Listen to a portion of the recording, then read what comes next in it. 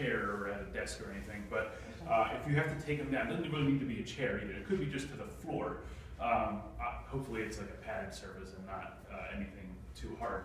But this is going to be a two-person takedown now. So it's going to be set up the same way we just did that transition. So we're going to actually get backwards. Good. Terry, and then come on in.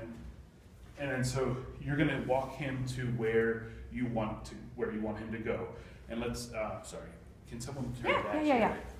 Put the chair on. All right. So let's say you want him to sit in this chair. We're going to walk him to that chair, and then from here, we're not going to put him down yet. We're going to get his momentum going backward and then forward again, so that his own weight pulls him down rather than us. You go forward with him. Exactly. Like so this. well, let's bring it back just to that. Okay. So for this, you want to have your leg in the back of hers, so that when you do the momentum shift, this kind of breaks. It kind of almost forces her to get in that chair. So, Sherry, we're just going to rock forward and then back one time, okay?